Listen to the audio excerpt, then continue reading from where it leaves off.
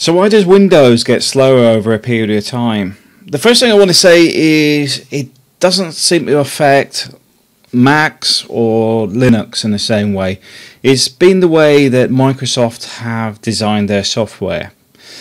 There is several things that you may not be aware of that happens. When you install some software, what happens is it will introduce new stuff to your start menu. You'll see it when you boot up, and then down in the corner, every time you boot your Windows, it's running everything, be it QuickBooks, be it Dropbox, be it any bit of software it's decided to add to the start menu. What's happened is you start off with this amount of processes, and as you install software, it keeps adding, like Adobe Updater and all these bits. So you end up with, say, 20 at the start, and by the time it's finished, there's about 100 things running in the background and all booting up on the startup.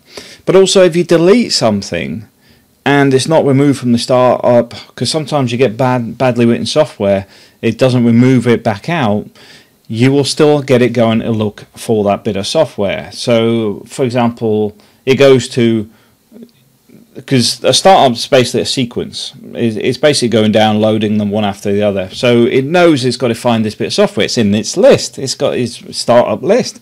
So it goes and looks for it, and it goes, it's not here.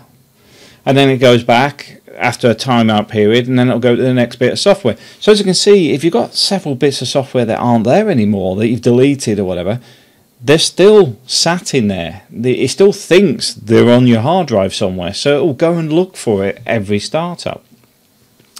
The next thing is the registry. The registry is not just a set of keys. You know, the registry actually stores where all these files and things go, so it attaches, the keys are attached to bits of software, etc. So as time goes on, your registry grows and grows and grows, because like the startup menu, often things don't remove themselves. So you may have, for example, decided, I don't like this bit of software, like say Firefox. You decide to swap from Firefox back to Windows Explorer for your internet browsing. It will still keep junk in the registry key, in the registry, and it will still look for that software even though the software is not there, and then there's a timeout period. So as you can imagine, over a period of time, this gets slower and slower the more clogged up it gets. And a lot of this stuff you don't see because it's all in the background. It's all stuff going on outside of your box, because you'll just go click, install, off you go. Then after you've done that for 6 months with different bits and pieces, you start thinking the computer's getting slow. But it's these bits in the start menu, bits in the registry. Then you got the things like defragmentation of the hard drive, where the files are stored all over the drive instead of one location. So you've got bits of files, so it's going looking for them. That's why you defragment your hard drive regularly. You can set that up to be automated as well. So those three things are very common critical ones that will have effect on your system. But then if you're downloading torrents, for example, maybe you've got movies you're downloading, or heaven forbid, or whatever it is, and then you get files that sit there like at 98% or something, they're still taking up hard drive space. Even if they're not actually doing anything, they're still holding space on your hard drive. Because when you create a torrent, it takes that chunk of data and it's filling in the gap, so it's taking the space on your hard drive. Those things slow your system down, as does having your hard drive too full, because the computer likes to have a bit of space to move things around and function. Now, Windows also has this really bad habit of putting stuff out before it's complete, as you know very well. This is why you get your service packs, one after the other, normally within a few months of each other. When XP came out, it would run on a 64 megabyte machine. 64 meg of memory would run XP, the original XP. But then you get security updates, you get software changes, etc. And by the time it gets to Service Pack 3, it's already using 512k of memory because of all these extra processes it's running. That slows it down. That's why when you see Windows going through this, you see it's taking up more and more hard drive space. I've got a friend from France that comes out to the Philippines. His PC doesn't run properly because it's 99% taken up by Windows. It's an old laptop, but it's the amount of stuff on there from XP actually stops him actually being able to use most of the functionality of his laptop now, because it's got quite a small hard drive. So those things will affect your system severely. They will cause your boot up to go from 15 seconds to 30 or even longer sometimes. And then you've got the other bits like overloaded software for virus killing. There's certain big branded names I will not have on my system. They just bloat it. They may be very secure, but I don't want to sit here for 10 minutes waiting for it to scan everything I put into my PC.